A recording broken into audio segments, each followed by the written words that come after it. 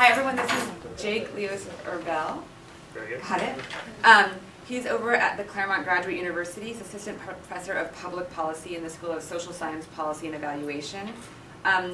Jacob focuses his research on things that we do not just in the classroom to help student outcomes and achievement, and so he'll talk about some of that today. Thank you so much. Great, thank you. All right, nice to be here. Maybe I'll come a little closer if that's okay. So thanks, I'm excited to be here. I've been in Southern California for about a year and a half, so I'm still sort of getting my bearings and getting to know the education policy folks here, so I was happy to get the invite and to be able to talk to all of you. I'm at the tail end of a cold, so I think I'm okay. Cold medicine is kicking in, but if I need to speak up or anything, let me know. And I also should say, feel free to ask questions throughout. That's fine, and I'm happy to have a little more of a conversation.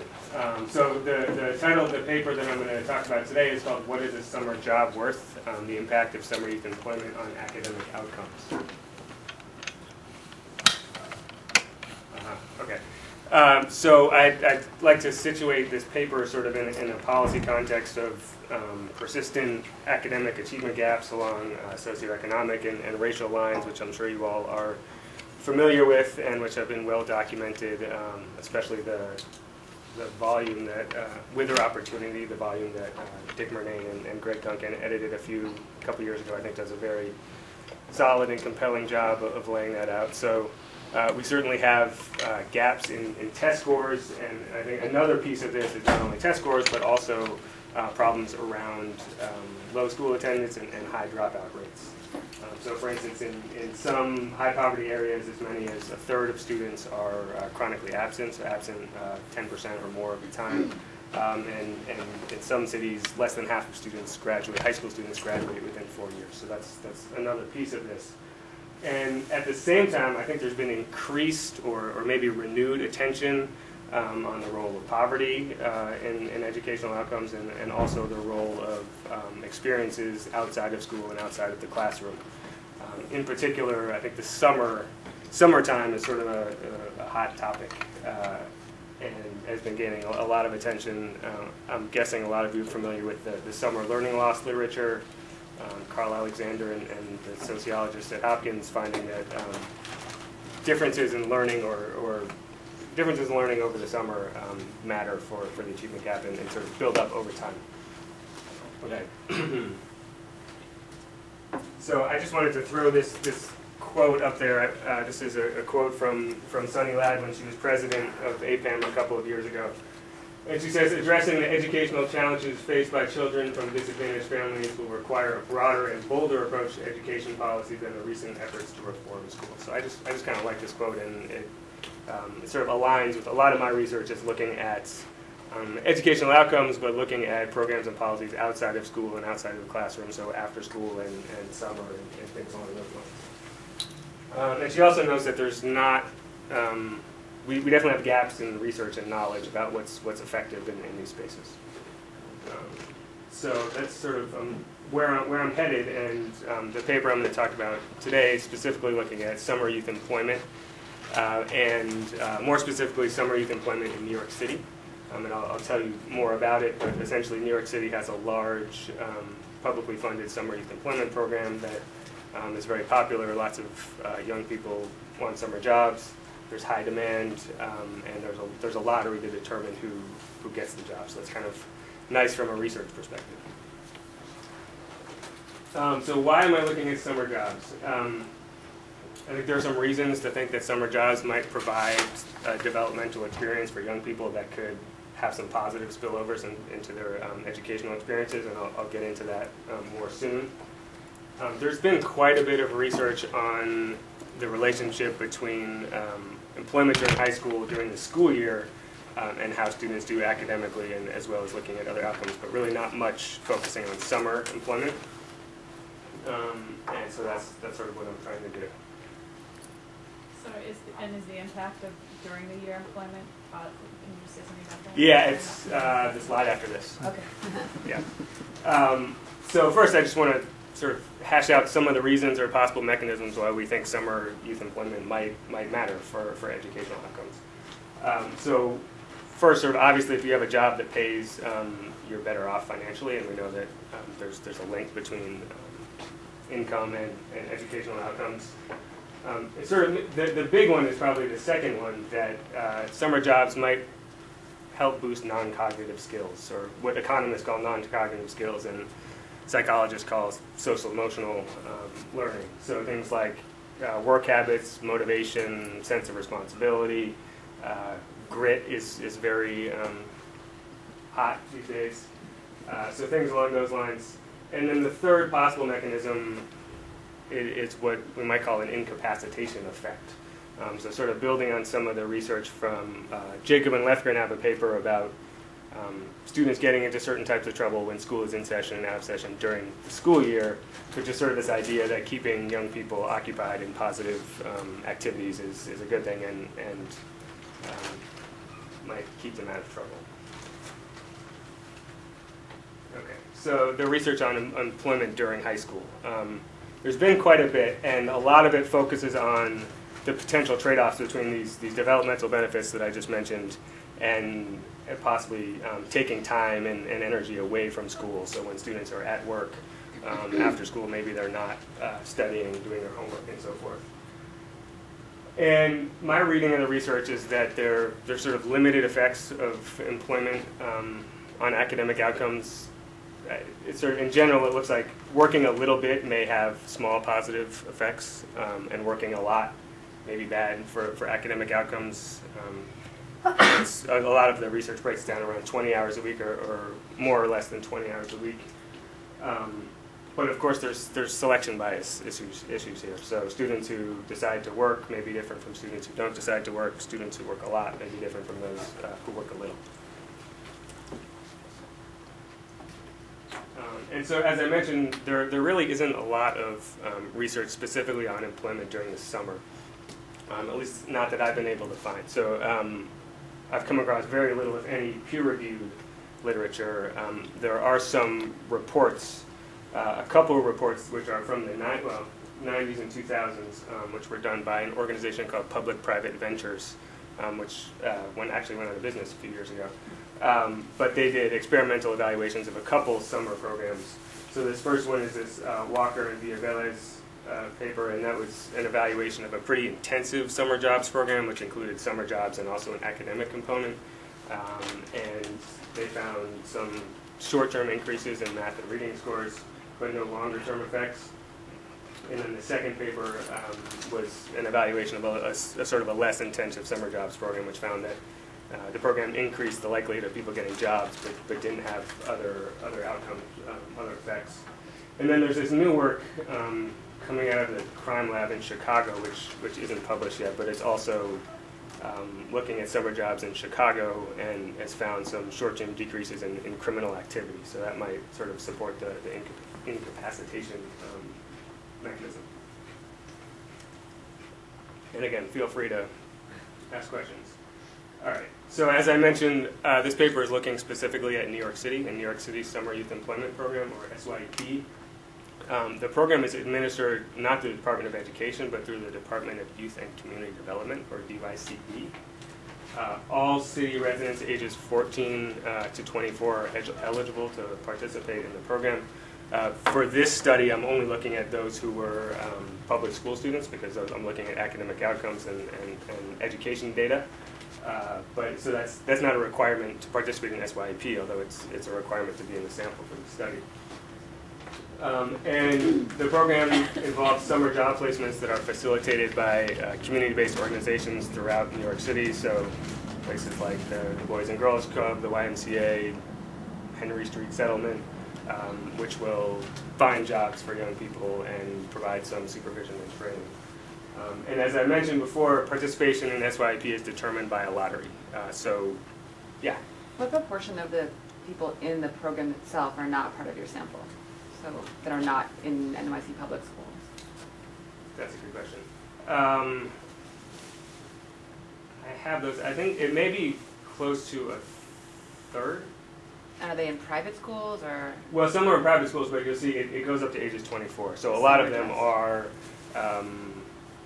graduated from high school or dropped out of high school or not in high school anymore, are in college or working. So I'm only looking at those who are. So the majority that aren't in your school-aged. sample are those that have kind of graduated from your sample in some way. I think so, but I can't tell you for sure. But yeah, I mean, a lot of them are just too old to be in school. Okay. That's the primary reason. Yeah.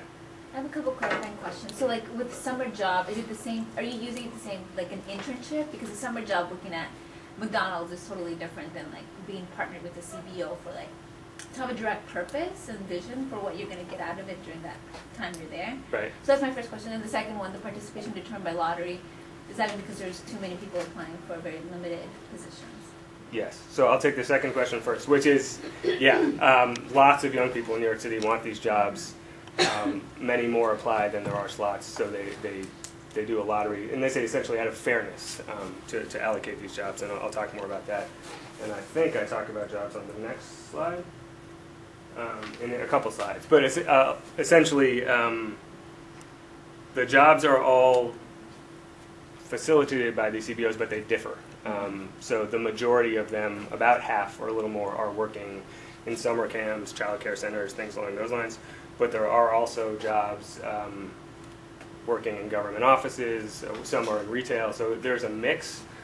In this paper, I'm not yet looking at variation based on the type of job, but hoping to do that in future research.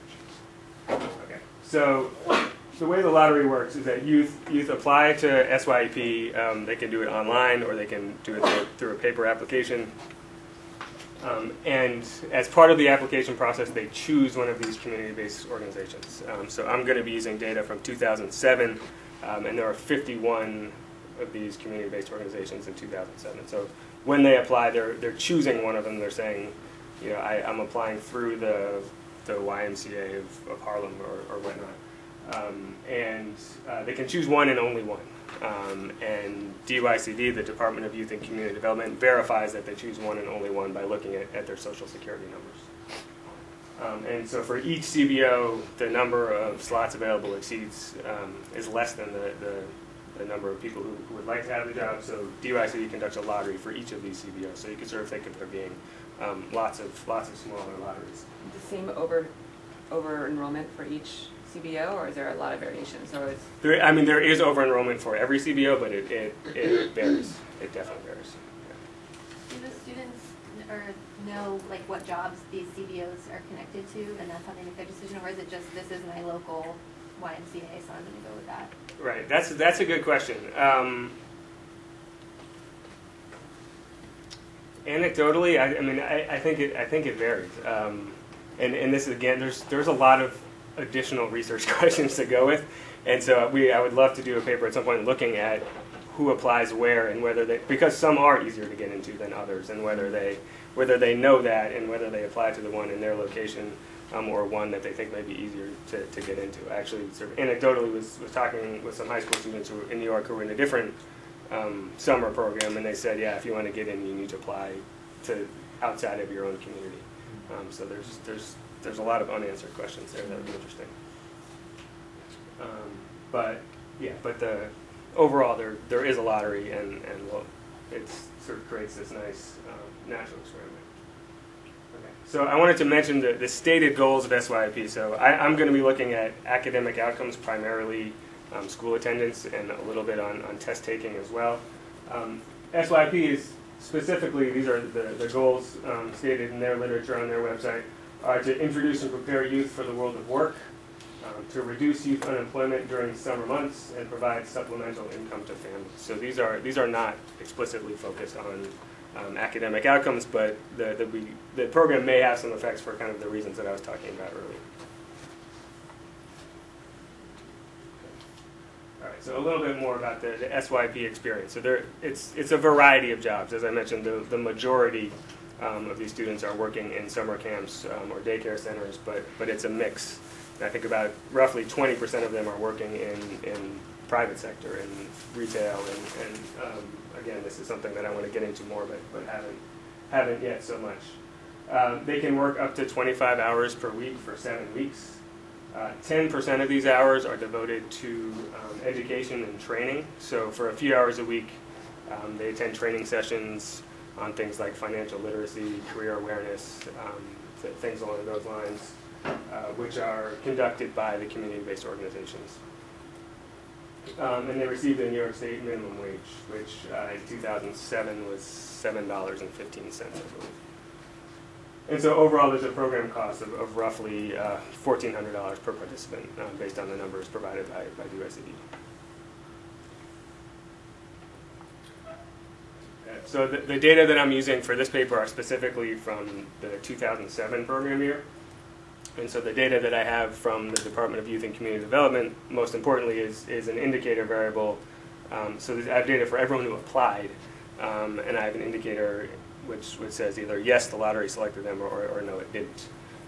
And this data was matched up with data from the New York City Department of Education, which includes sort of your standard host of student demographics, free lunch eligibility, race, ethnicity, special ed, things along those lines, school attendance data, which I have both yearly and also broken out by the fall and the spring term, which I'll get to, and also data from the New York State's Regents exams and the exams that students attempted and passed, and how well they did on them. I'm going to focus mostly on the attendance outcomes, but get to a little bit to the Regents if I have time. But essentially, New York State has two different types of high school diplomas. One is called a Regents diploma, and one is a local diploma. The Regents diploma is a little bit more prestigious and rigorous and requires taking these Regents exams, whereas the local diploma doesn't. So sort of attempting these exams could be thought of as some sort of measure of educational effort or engagement. You know which CBO they applied to, so which lottery they did. So I end up with a sample of over 36,000 students in New York City public schools who were in grades 8 through 11 in the year prior to SYP, and they applied through 51 different community-based organizations. Any questions so far? Were there any minimum requirements for these individuals before they could apply for this kind of program? No, they just need to be residents of New York City. All right, so my research questions, I'm interested in how New York City's Summer Youth Employment Program affects students' school attendance and test taking in the following school year, and also whether these impacts may vary by student characteristics at baseline prior to the lottery. Okay, so first I just wanted to provide some descriptive statistics. These are lottery level averages. On the left-hand side are those who were selected for SYP and those who weren't. And so the main takeaway from the table is that they look quite similar, those who selected and those not. But just to give you a little more of a sense of the population, roughly 90% are eligible for free or reduced price lunch. And about 85% are Black or Hispanic. So based on that table, it looks good. It looks like the lottery is random, but I wanted to test this a little bit more rigorously. So I followed this method that was used in a paper by Cullen, Jacob, and Levitt, so I essentially used the lottery indicator to predict student characteristics prior to the lottery. So if it is random, knowing whether a student won the lottery or not shouldn't help me predict anything about them.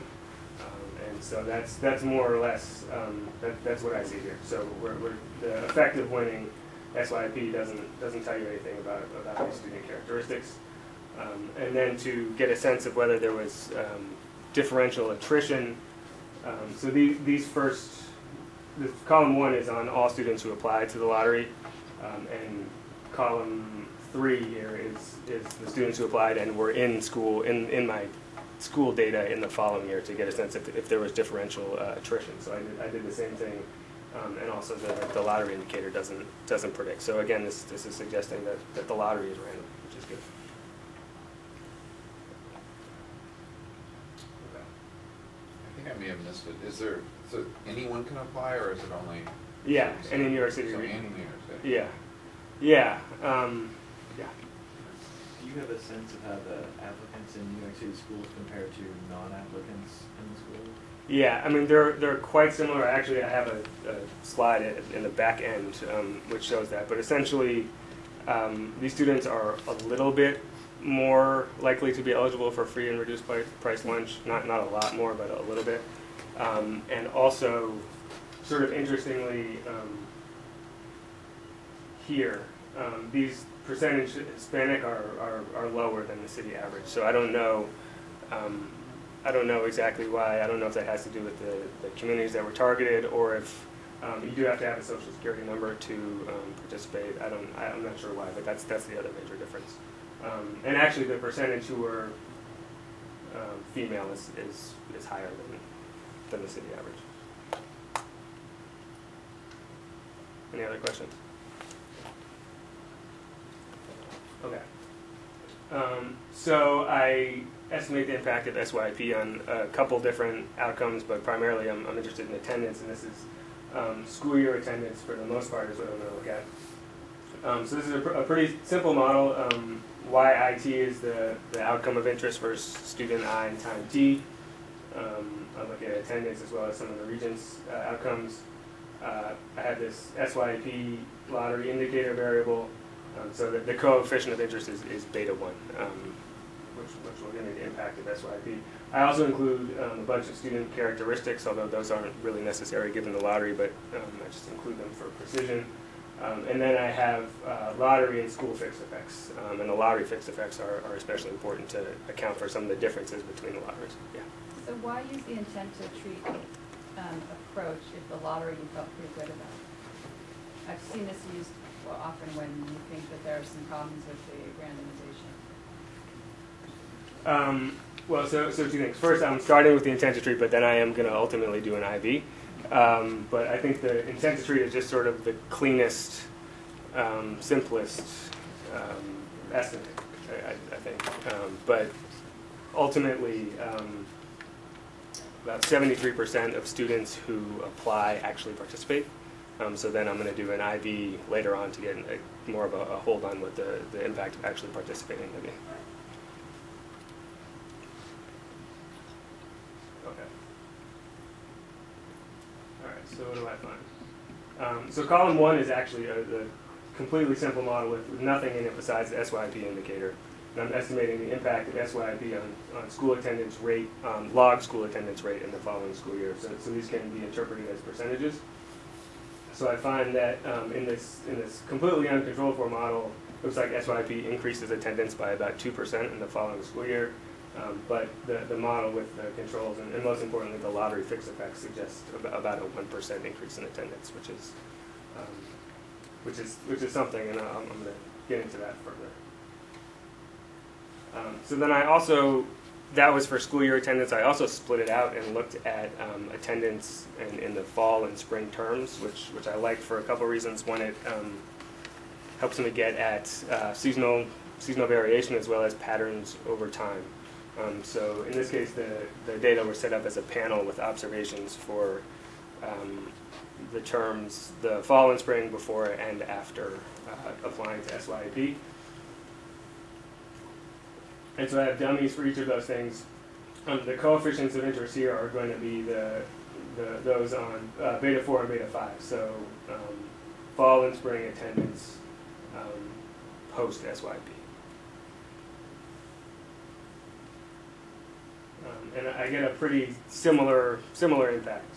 So this is suggesting that in the fall there's about a 1% increase in attendance. In the spring it's a little bit bigger, but in the same general range. So then the next thing I do is look at the sample a little bit differently. So you could imagine that students who had very high attendance in the prior school year, there may be sort of a ceiling effect. So they may not have had much room for improvement. So I cut the sample and looked just at those that had 95% or less attendance in the prior school year, and found a slightly larger effect, more in the range of a 2% increase. Yeah. Am I reading the coefficients correctly, and I might not be, that the post-fall and post-spring are just the comparison group of the people who applied but didn't get into the lottery? Yeah, that's right. So I mean, you can see that attendance goes down for everyone over time. So another way to interpret this would be that for those who got SYP, attendance goes down less, essentially. But as students are getting older, their attendance is going down. So again, I'm going back to the intended treat. So are these the people who won the lottery but may not have participated? These are, yes, they've won the If lottery. you won or not, Yeah. this is what we're looking at. Right, yeah. And I stuck with that for now because it's sort of a pure experimental estimate of, Right. of the impact of the, but it's the offer to participate. Yeah, absolutely. That's the effect of Yeah. Who do you say what the attrition was from the it. lottery? 75. Yeah, about 73% participate. And this, again, there's lots of future researcher, and I don't know why they didn't participate. It's possible that some of them had to go to summer school and didn't participate for that reason. I mean, you would expect the things to be even in both groups, but that's another area where I'd like to get into if possible. Got better jobs. It's possible. It's possible. Yeah. So then I did one other breakout there. I again, sticking with this group that attended for 95% or less in the prior school year, I broke it out by age. Those who are age below age 16 at the beginning of the following school year, and those above. For a couple reasons. The main reason is that as you get older, I think you have more control over whether you go to school or not. And in fact, at age 16, you legally don't have to go to school anymore. Also, you could imagine that the summer job experience may be different for older versus younger students. So when I do that, I find that for the younger students, there essentially isn't any effect. And for the older students, the effect is quite a bit larger, more in the area of about 3%.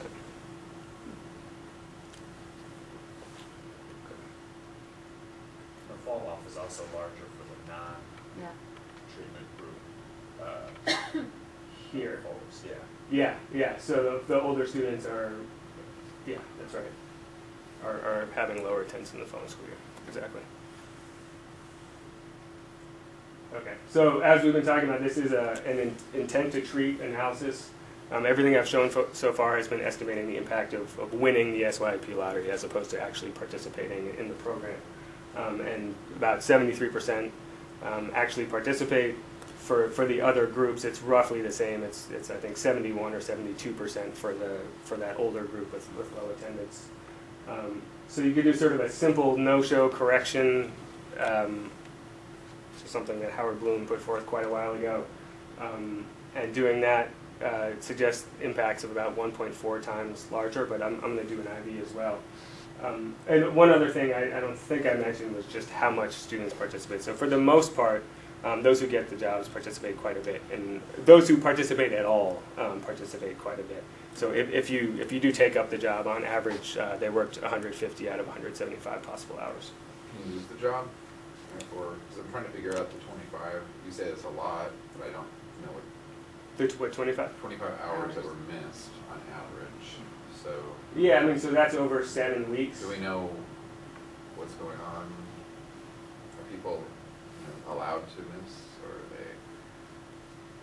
are I mean, they just not kind of doing? I mean, for those who participate 150 hours, I would think, I mean, they miss a few days over the summer for whatever reason, essentially. Yeah. And are you able to look then if there's an effect of those who participate more versus less, like those who did the 150 versus the 100? Yeah, I mean, so I haven't done that yet. That's something that I want to do, but again, everything I've shown so far has been a sort of clean, experimental. We're not worried about selection bias, and doing that would bring that all in, but still would be worthwhile. So we'd have to figure out how to do that, because probably those we would imagine those who participate a lot may be different from those who participate a little for some reason in a way that might be important for academic outcomes. But yeah, that's part of the next paper. It's that big list that you have to. Yeah, absolutely. Okay. So I also did an IV analysis where I'm using the SYP lottery indicator as an instrument for actual participation, and I do that for the 3 groups that I've been talking about so far. So here's for all the applicants. This is for the annual year school attendance in a log form. So overall, the intent to treat was about a 1.3% increase in attendance. The IV is a little bit bigger at 1.7%. For the low attenders, it was about 1.9%. The ID is bigger, 2.6%.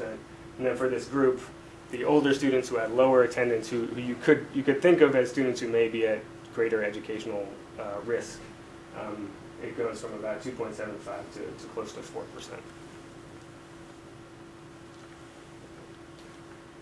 Okay, so I'm moving fast here. So then the last thing I wanted to show you was a little bit of results on the Regents exams. And so I'm not going to get into that too much today. But so as I mentioned, there's these two types of diplomas. And it gets a little tricky because, for instance, we have the English Regents and the Math Regents. And you need to pass those once at some point. And not everyone takes them in the same year. So it gets a little tricky in that sense. But so these are some results just for this group of the older students with the lower attendance at baseline. And so this suggests that there was those who were assigned to SIP had about a 3% increase in attempting the English Regents exam, a marginally significant 1.7% increase in passing, but no effect on test scores, and something somewhat similar for math. So this is suggesting that it's increasing taking, which in turn is increasing passing, but it's not increasing actual test scores or achievement, which would kind of make sense because the summer job itself doesn't teach that sort of content. So you can take the English side separately from the math side, kind of like it. Yeah. So why do you think it's improving people's attempts at English and not math? Because wouldn't you want to have it improve both because it would improve their success of graduating? Yeah, two things. This is small and marginally significant. So it looks like it may be a little bit in both. But you could imagine if you think there's this sort of increased effort or engagement that may come from having a summer job versus not, that maybe English is something where you think, oh, I can just try that, whereas math, you really need to have learned all these formulas and everything. Or that's one possible explanation. I don't know for sure. Do you have graduation outcomes? Again, not that I've done yet. You have them. Yeah, and so this is just looking at the 1-year impact. But high school graduation is to come in future research as well. Yeah. It seems to me like that would be an interesting thing here, right? So if you have the math and the English, you have to take both to graduate and pass both to graduate. And so you might also see, I would expect you to see something more like the 1 point something % on the graduation, right? Yeah. So that's certainly one of the limitations of this paper is that I'm just looking in the next year. So there's certainly more research to go going forward, looking at longer term impacts, and then also getting into the effect of participating in more than one summer and all of those things. So there's a lot left. This is the first paper. So the attempt is just in the next year that they attempt. Yeah. And they could have attempted it if they were, let's say, 9th grade, 10th grade, 11th grade. Yeah. All right. Okay. I have one more question about your outcomes. Are you going to eventually have like job take-up after high school or college attendance, or that's beyond the scope of the merit program? I don't have job data at this point. So this is one of my dissertation papers.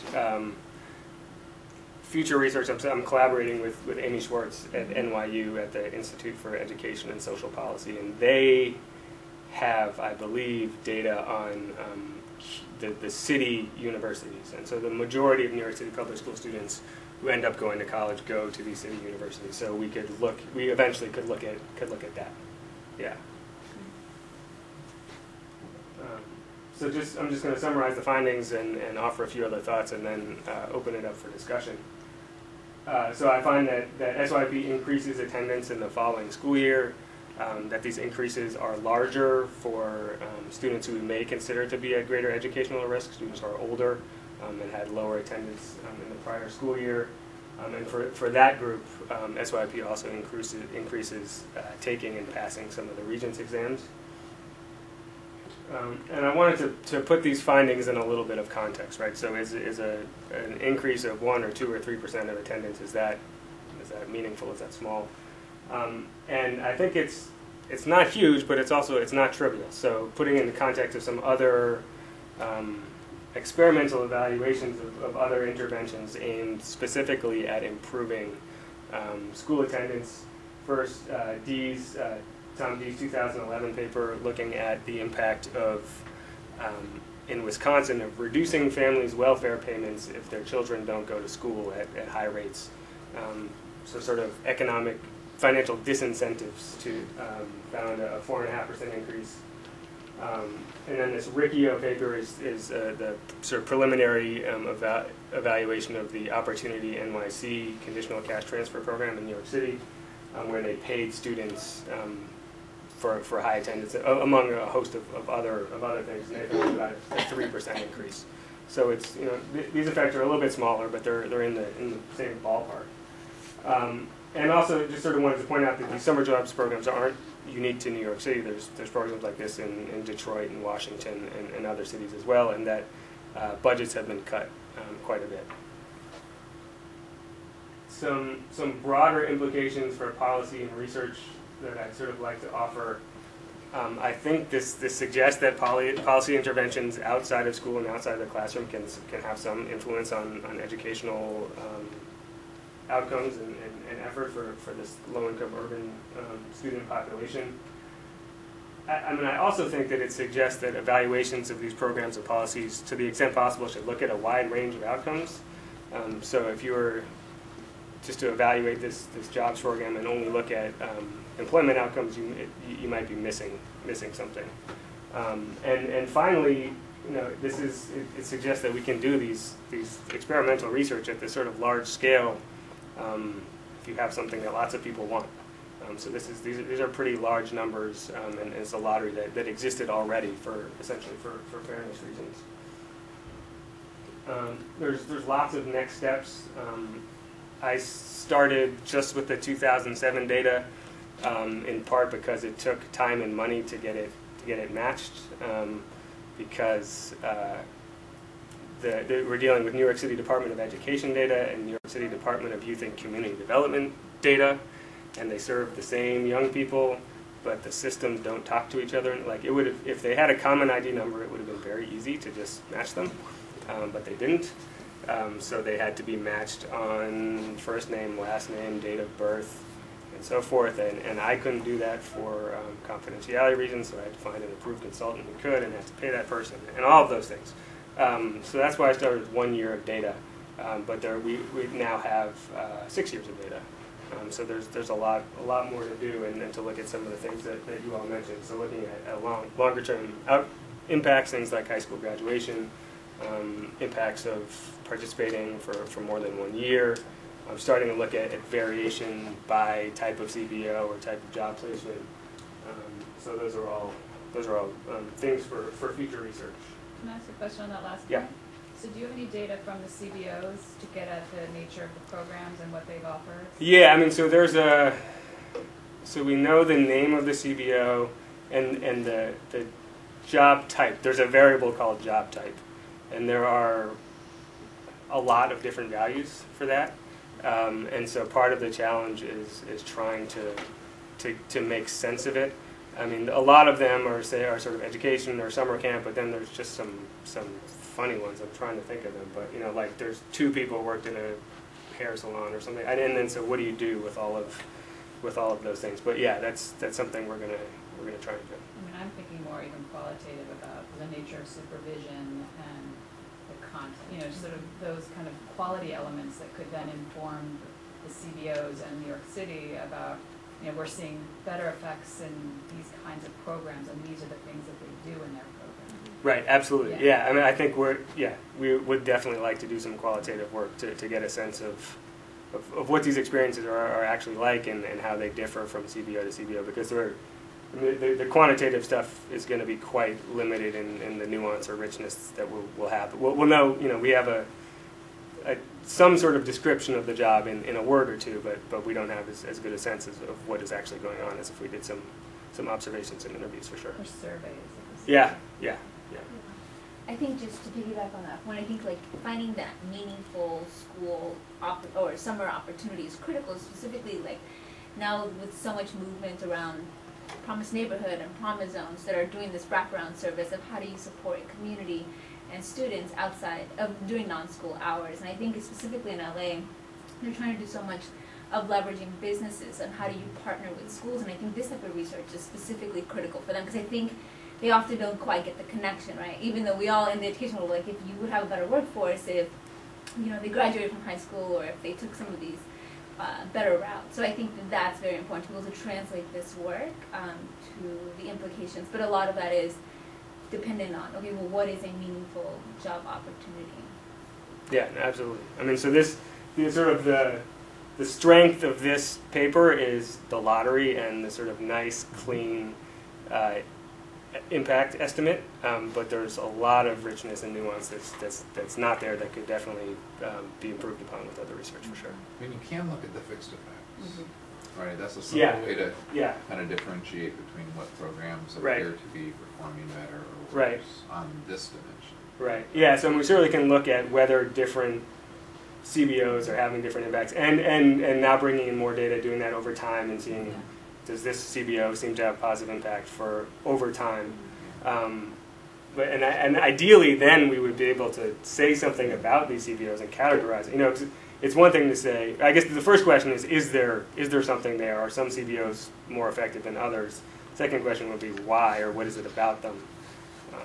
Yeah, so then maybe we'd go to qualitative or something like that. And then finally, just a second question, or maybe not finally, I might have another one later. Related to just the policy, I think you want to, I mean, you've submitted to JPAM or working with them on this, right? So I don't know how far they would push you, but you noted, you know, I mean, cost-effective solutions are often, you know, worth thinking about, and you could do some simple, probably back-of-the-envelope calculations. You have the cost is $1,400. You can't do high school graduation, which I had hoped you would be able to, right? But you can match the literature on how attendance in high school, you know, links to future high school definitely. graduation. So I think it probably helped just to give people a sense of just a quick cost effectiveness. Yeah, But was that's it good. $1,400 for the program and then additional pay from the? I know. I think the $1,400 includes the administrative costs. Yeah, but This they was get paid accurate. more, so it was just $1,400 plus the cost of actually paying them to do this job. Or is that No, includes that the includes it. cost? So $1,400 Includes is the on cost of average, paying. yeah, is what it comes out to be. So, I mean, so if we're talking about Yeah. 150 hours a week at $7 an hour, that's 1,050 or something Right, like that's that. nice. So then the rest is sort of the administrative part, I think. As far as, yeah. It's pretty. It seems low cost, so you know, it'd be nice just to see what the benefit cost ratio is. Yeah, Yeah. it's a good idea. It's a G thing for me. It's a simple thing to do, but we often, you know, as Henry or Hank Levin, you know, often said, we just stop all the time with our education research from showing the cost effectiveness or benefit cost. Yeah, it's good. Are there questions, comments, suggestions? Another, back to the qualitative piece, it would be interesting to get in the heads of some of the students, because when you put up the policy context slide, the two other studies you cited about attendance, one was they take away the welfare of families if they don't attend. And then, so to me that's just appalling. So I'm thinking, wow, I wonder what the kids would say, yes, this encouraged me to go to school, as opposed to, you know, the other policy options that are looking at attendance, school attendance. Right, right. Yeah, I mean, I think there's the two main areas where qualitative research would really help. One is understanding what these jobs look like, what these experiences look like, and the other, or maybe this is a survey, is figuring out what those who didn't participate, what did they do, why not, how many people are getting other jobs. I mean, I'm sure some people are getting other jobs, but you know, I think if you're, especially for the younger students, if you're 14 or 15 and you live in New York City, it's hard to get a job, the applications are something in the magnitude of 3 times the number of slots that they have. And I presume you don't know what the other people who lost the lottery are doing. So Right, it's a right. black box. Yeah. You could almost sample like your qualitative work from within that the fixed effect, so you can say which are the ones that are, look at the highest. Yeah, that's a good idea. And then it would be much easier to then do like small cases in there. Right, not so have to what do is it about these? Right. Yeah. The Yeah. problem is it's ongoing, this The program is ongoing. Yeah, I mean, so for instance, so this data was from 2007, Yeah. and so I'm sure many of those CBOs are still around, and maybe a few aren't. They could have changed if they did. But I mean, you have more recent data now, it sounds Yeah, like. yeah, And yeah. you said how many CBOs were there, like 50? Roughly 51 for this. I mean, you could do a survey to those CBOs pretty easily. Yeah. So what, and what would you ask? I would ask about the components of the program, so like something about the nature of the supervision, you know, going deeper into your categorization of what the job was, but like what were the tasks that they were doing, and, you know, I mean, I would have to sort of brainstorm, but I think you could get it from all of them, and then maybe go deeper in cases, but at least you would have it for all 50. Yeah, yeah. I think you could do that now with the 2007. I mean, how No, many but of he the, has 6, so yeah, you would have to. For the make it newest to- ones. With the newest ones. Yeah. Yeah, no, that makes sense. surveying back to ask them what they did in Last 7 years ago is probably not. Right, right, They're not going to see people there. Yeah. right. And I would wonder too about just like how some of these CBOs, if it's like a neighborhood-based like organization and I feel like a strong commitment to my neighborhood and they're always there and then they continue to follow up with me after I've been in this program, I'm just wondering about, you know, some of them maybe just continue to check in on the students and they're just more visible and so that encourages me to to go to school, right, and stay and continue on, versus others which maybe it's just like, oh, I apply, go through this program, I never hear from them again. I imagine that would have difference, so I would ask too on the survey, you know, how much continued engagement do you have with these students? Yeah, yeah, that's a good point. And I mean, there may also be other services that they access, education or health services or something, by virtue of having been in this program. Yeah. Do you have those data to know how far away the CBO is from the student's school? I think we could do that, yeah, yeah. That'd be interesting. As a rough cut, even without doing a survey, is you could just see the ones that are geographically Yeah, I mean, just the contiguous. questions about lottery behavior, I think, are pretty interesting. Yeah. Our students, some Right. students, do they know that it's hard to get into this one, but easier this one? And also, you know, if they don't get in the first year, are they less likely or to apply the second year? And if they had a good experience the first year, are they more likely to apply? I mean, there's a lot there. And do you have any evidence of that some of the participants were actually not winners? So, I mean, I've done research in New York City and there's lots of shenanigans that go on there, like people get themselves into programs when they weren't lottery winning. No, I don't have any evidence. I mean, I know that this program has been around for a while and didn't always have a lottery, and I think it was implemented to try to be more transparent and fair.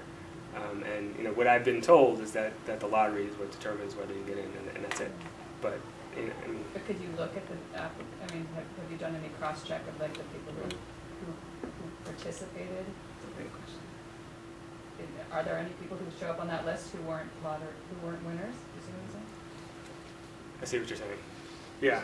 Because we had Gemma presented. Yeah. What's her last name? Zamaro. She presented this lottery that they did in Portland on this bilingual program, and it seemed like it was like 20% of the non-winners showed up in it anyway. Oh, really? Which, you know, makes you worried. Like how that happened. Right? Yeah. Especially if you're thinking like some of the kids with families who maybe they would have been more likely to do well in school and to stay in school and to their parents sort of made a phone call and said, hey, my kid really Yeah, needs I this. didn't get in, but you really Yeah, no, I mean, I don't have anything to suggest that, and I feel a little better about it, given that when you look at the two groups, I mean, so I mean, they look the same. But the outcome is more or less. selected, it's almost like you're selecting the likelihood of being the kind of kid who would get into the lottery, not on your Right. profile, but on the kind of Yeah. parent you have. Right, in the same- Yeah, yeah, If you can do the cross-check, it's fine. yeah, yeah. We don't trust government apparently. After seeing that paper, now I don't. I know. Yeah, exactly. I couldn't believe how big the number was. Yeah, that was It crazy. was just Wow. scary. Any other questions for Jacob? I'd be Thank happy you to so talk about much. the paper. Anything else? It's great. Okay.